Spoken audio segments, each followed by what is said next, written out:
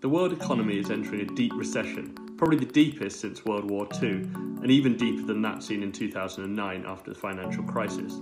This slump is guaranteed after the coronavirus forced countries around the world to impose lockdowns. That's forced businesses to shutter and workers to stay home. But what does the recovery look like? Nobody is quite sure. Much depends on how the virus transmits throughout the Americas and Europe, and how long it takes to get under control.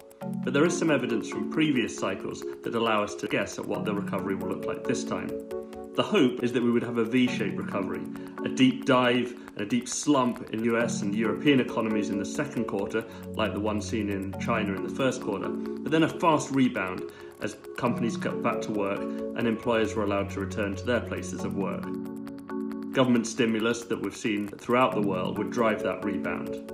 Now economists are starting to worry a little bit. They're wondering more about a U-shaped recovery, one in which the slump is deeper than was first imagined, and then it takes a while for companies to get back online and for workers to feel that they can go back to their jobs. They might have some debts that they built up during the crisis, and they'll need repaying before they feel good about spending again. So that means a longer period of recovery than first imagined, but then a pickup perhaps into the start of next year. It's a bit like what we saw in the financial crisis of 2009.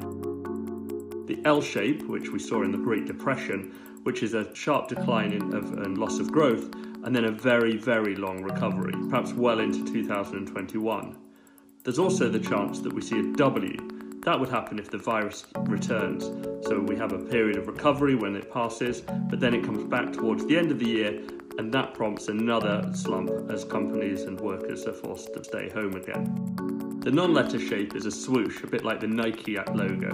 In that, growth slumps again in the second quarter in the major economies, but then starts to pick up, albeit slowly. So instead of a U or a V or even a W, we start to see more of a tick shape as companies and workers slowly return to work.